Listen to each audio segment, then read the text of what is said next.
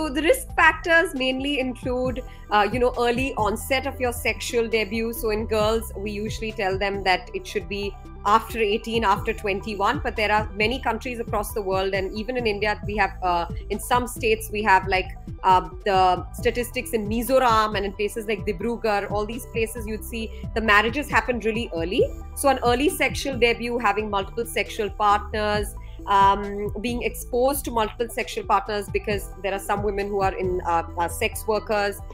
Then it has also been associated with, the taking of OC pills, but that has really not been understood why. And also some women who have multiple births, and because, they say that during pregnancy, your immunity, you become immunocompromised, your immunity goes down. So that can be one of the causes. And in general, all those women who are immunocompromised, either because of, they've been living with HIV, or they have autoimmune disease, they've had an organ transplant, so they're taking drugs to like sort of, tamper down the immunity. All these situations will lead to, a predisposition towards cervical cancer.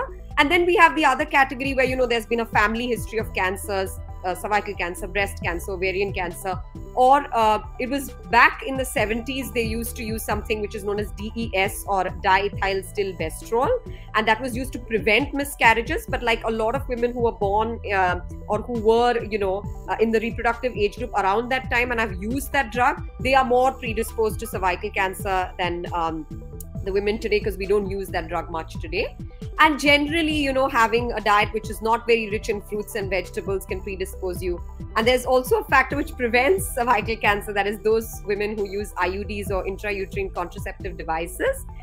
There's supposed to be some connection. Again, it's not been studied well, but it protects you from cervical cancer. So in a nutshell, these would be the reasons why, a woman would be more predisposed as compared to a woman who's had a monogamous relationship, who's not had so many sexual partners, etc. Never miss a medical update from Medical Dialogues. Like, subscribe, and press the bell icon.